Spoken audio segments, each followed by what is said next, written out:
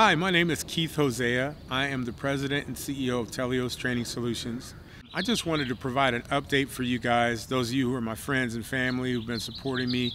You maybe haven't heard from me over the last year.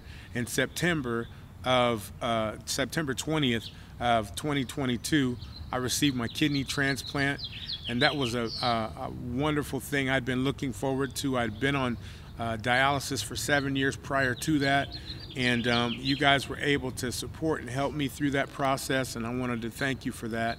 And I wanted to let you know what's been happening ever since then. For the first 3 months, I was in kind of an intensive recovery process, and so a lot of time spent at the Mayo Clinic in Phoenix, Arizona, a lot of time spent with doctors and specialists making sure that the new kidney was coming online. It just so happened that the kidney that I received was from a deceased donor, and so it takes longer for those kidneys to begin working normally. And within a month, I was able to stop doing dialysis, and within 3 months, the kidney was functioning, probably about 75%. But it was at that point that I started to experience a few side effects from the medications that I was given to protect that new kidney. And something that most people don't know is that when you get a transplant, for the rest of your life, you have to be on anti-rejection medications. The medications can be pretty harsh on your system and can produce a lot of side effects.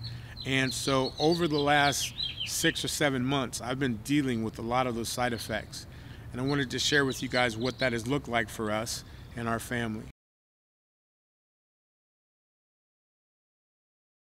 Yeah, so when I had the staph infection, that was something that I couldn't anticipate. I never imagined that I would have to go through something like that and go through a major surgery, but I did. And I'm thankful to God that I was able to go through that I had great doctors and great care at Mayo, and that they were able to get me situated. Moving forward, I've continued to experience different side effects and different situations that have caused me to require more surgery and more extra medical care. And even most recently, I ended up having to have a series of amputations that were caused by infections that were, basically my body was not able to defend against because I have to take anti-rejection medication. At one point, my doctor told me, he said, "We can totally fight this infection, but it will cost you your new kidney. So you have a choice.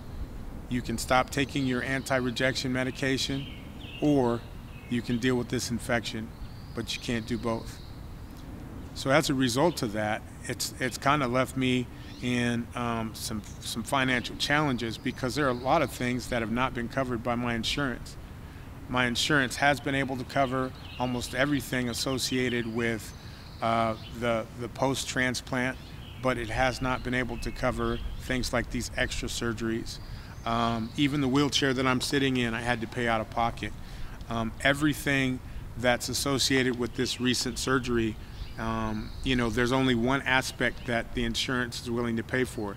They said, "We can help you pay for a wheelchair, or we can help you pay for prosthesis, but we can't help you pay for both."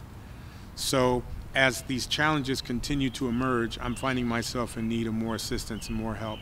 And I just wanted to let you guys know where I'm at right now. Many of you have reached out and said, "What can I do to help?" I would love to be able to support you in any way possible. So this may be a great opportunity for you to offer some support. If you're here and you want to help, there are multiple ways that you can help and donate. You can use Zelle, you can use PayPal, you can reach out to me directly. I also will have this posted as a part of my GoFundMe link. So please, however you feel comfortable, feel free to offer your support. And thank you again for everything that you guys do. I couldn't make it without you. I appreciate you, and I love you. Thank you.